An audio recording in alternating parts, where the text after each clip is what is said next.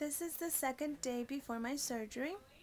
I just got home from doing my shopping since after my surgery I won't be able to go and do my shopping comfortably.